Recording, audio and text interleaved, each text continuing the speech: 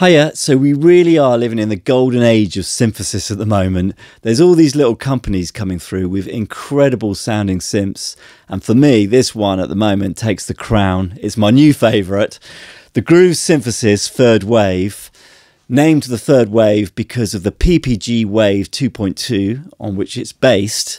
That had 2 oscillators and this has 3, but it's got a ton more stuff than that, believe you me. It's 3 oscillators times 4 because there's 4 synth engines in here. It can do everything the original PPG can do, and I mean, I've never owned an original PPG or played one, but for me, it sounds like I feel it should sound, and regardless, it sounds incredible. Absolutely love it. I'm going to give you a quick walkthrough and play you some sounds. By the way, if you haven't subscribed yet, please do so now and click that alert bell as well, because YouTube's trying to bury me these days. It's not pushing my videos up. What have I done to Google? Nothing, but it's not supporting me, I'm afraid. So please do click that alert bell and you'll get videos through as they come. All right, let's check it out.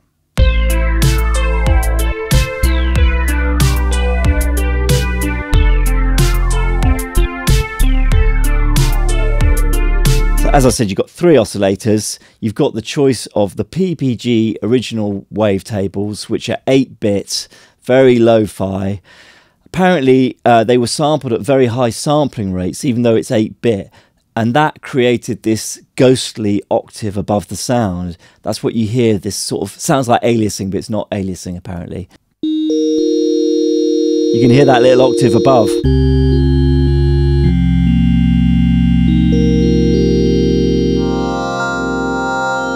And as you scan through the wave, you get the different textures. So it's a very dirty sound, it's a great sound, I love it. It's very, very characterful. Even just one oscillator like that with a little bit of wobble.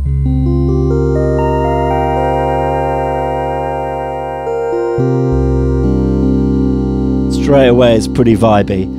You can automate the movement of the wavetable using the wave envelope, or you can use other methods as well. There's plenty of methods to do stuff on here. So much modulation possibilities. But the wave envelope is great because you can set the time and the position. It's going up to 2, back to 3, 4, 5, like that. And you can loop it round as well. The cool thing is as well, you can use that wave envelope to modulate other things. So you've got the PPG waves. The cool thing about these original PPG waves as well is they've put a lot of the presets in, so they're ready to go set up and they sound great. You've got this thing called wave flow here, by the way, as well. If you have it on, it smooths the waves, because when you go from one part of the wave to the next, it's called interpolation. If you interpolate between the two, it's smooth. If you don't, it's much more jarring, and that's kind of the character of the original PPG. It didn't interpolate and it was quite jarring. That's what gives it its personality. But sometimes it's not desirable, so it's great that sometimes you've got the option to smooth that.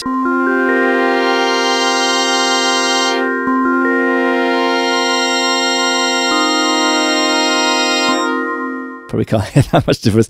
It depends on the waveform. Some of them are really up and down, and the ones that are like that, it does jump quite a bit. That smooths that anyway if you want to. The other thing worth noting here is use upper wavetable. If you have the smoothing off and the upper wavetable on, then you're at the setting of the original PPG. And if I show you the wave here, you can see a graph of it. Right at the end, there's these different waveforms.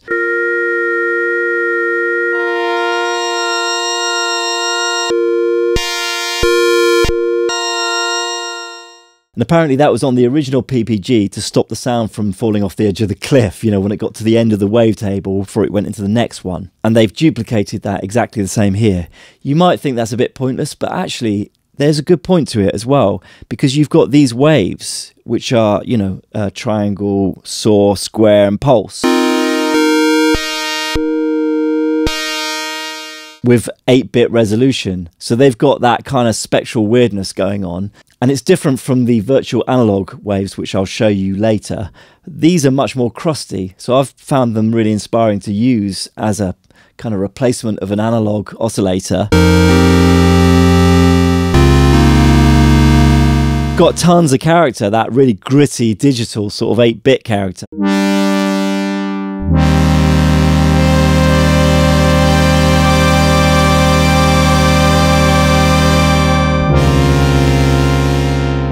Let's go back now though, and I'll show you the more modern waves.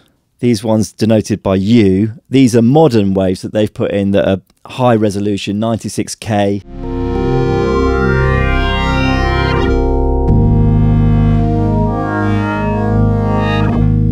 As you can see, they're really big sounding, very different sound from the others, and really good. Those are really good waves.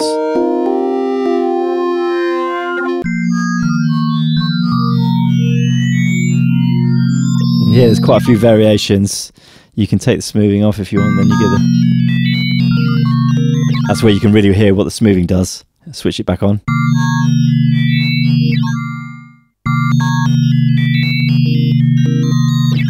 Great to have both the options. I won't go through all the sounds, but I'll give you a couple.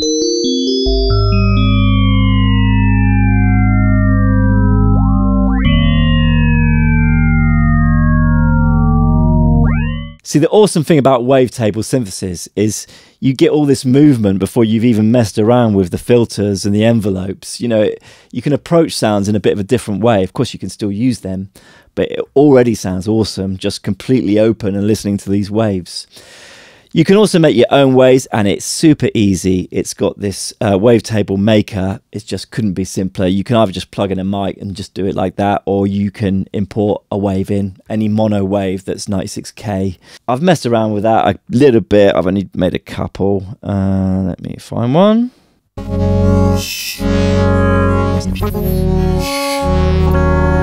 I mean, that's just me speaking.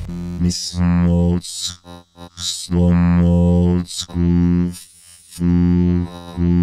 know, then you can find the sweet spot of it.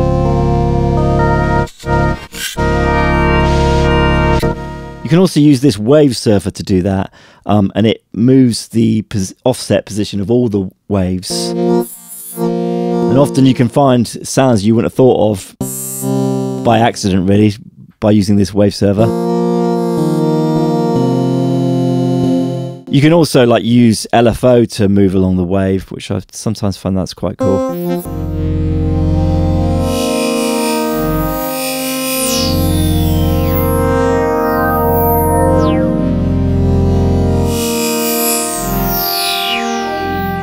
This is an unruly beast.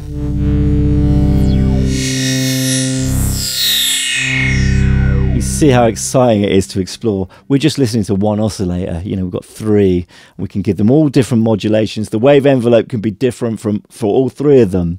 It's just the possibilities are just infinite almost. Let me go on to showing you the virtual analog stuff.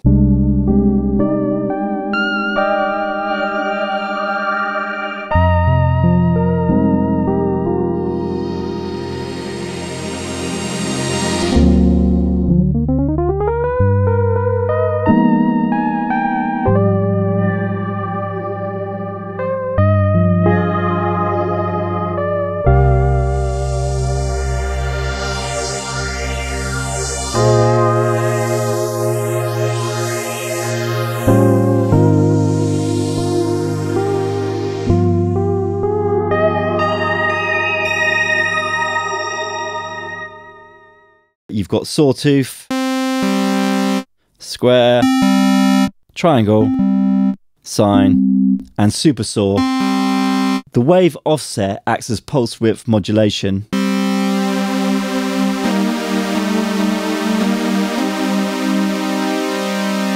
So you get that super saw sound like that. You've also got white to pink to red noise. The other thing I think is quite cool is to be able to, for instance, let's have just randomly pick a wave.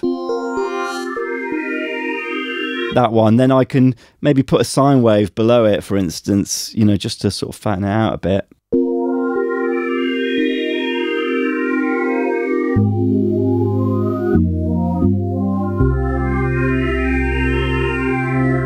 And what you can very easily do is copy parts. So I've got that sound now. Let's copy that to 2, and then I can pan them left and right, detune them a bit. And Bob's your uncle, you got a big fat sound.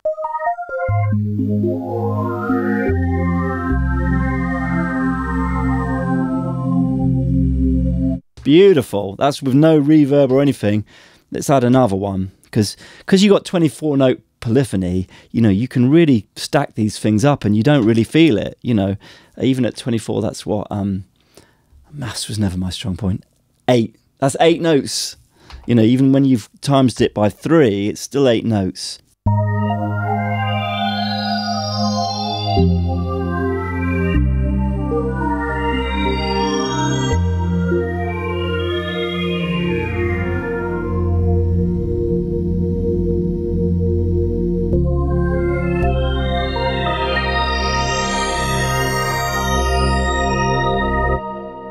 Not even using any filters or anything, that's just the sound of the wave being a bit detuned and panned. You've got an analog low pass filter here, which is the same filter apparently that they're using in the Prophet 5.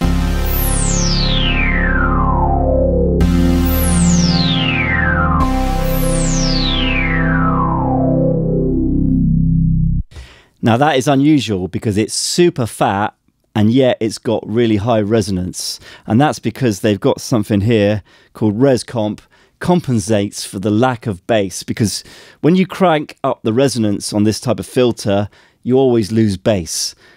So they've devised this genius thing where it just compensates for that, and that makes for incredible resonant sounds. You can get really fat. I mean, if I switch it off, it sounds like this. On.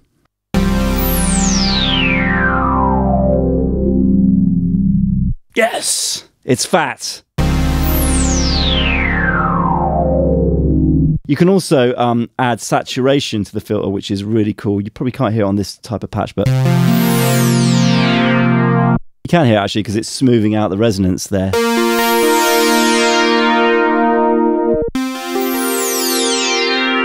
And if you're on like a wavetable type sound, it sort of adds harmonics. Hear that?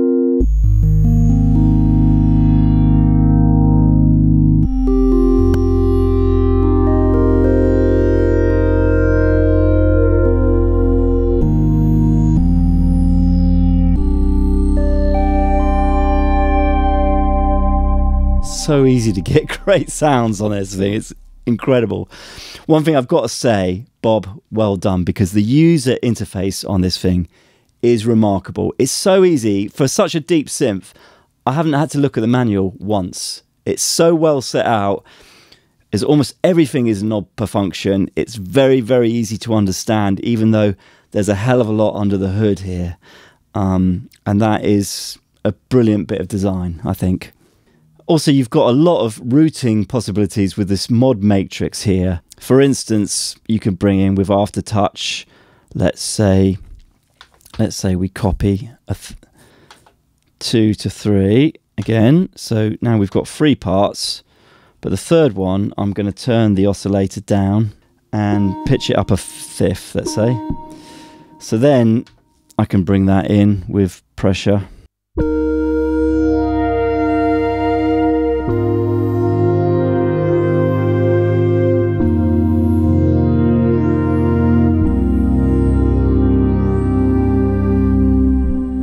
And then you've also can use a pedal, you can modulate with the mod wheel, the pitch. There's just tons of, you can, you know, honestly, it's a sound designer's dream. So it's really easy to dial in these changing spaces, which I love because it just makes it so interactive, the sound, and kind of gives it a modern vibe, I think. You know, it's the sort of thing you can't get out of a vintage synth easily.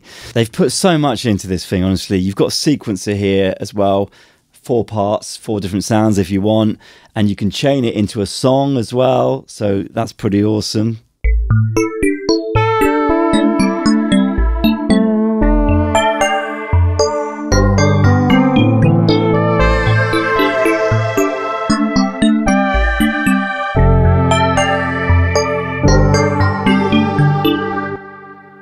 Each one of the parts can have a different arpeggiator setting as well.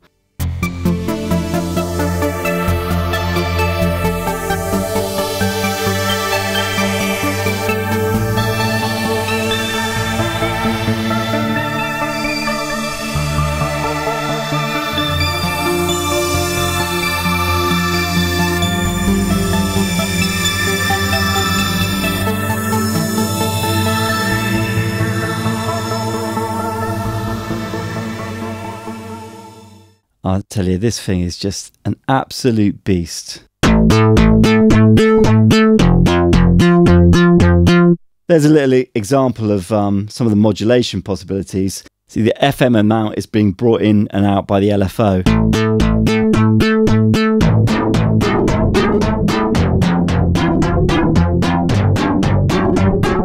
And you can get that to do all sorts of different things. You can bring it in and out the reverb, for example. Oh, help if I switched it on.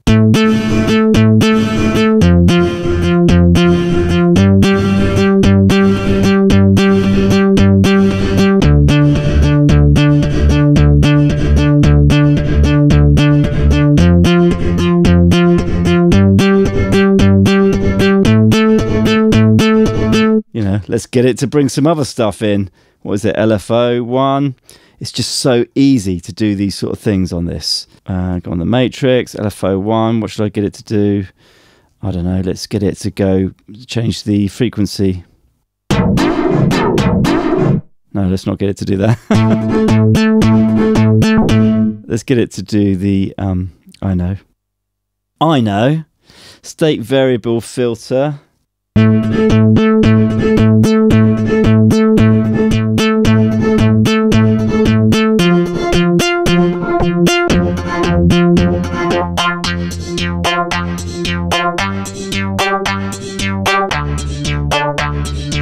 Look, there's so much in this synth. I can't show you everything in one go. I'm going to do another video later on when I've had it for a bit longer. Suffice to say, I'm really in love with this thing. Sounds incredible. Let me play you a few of the sounds I've programmed.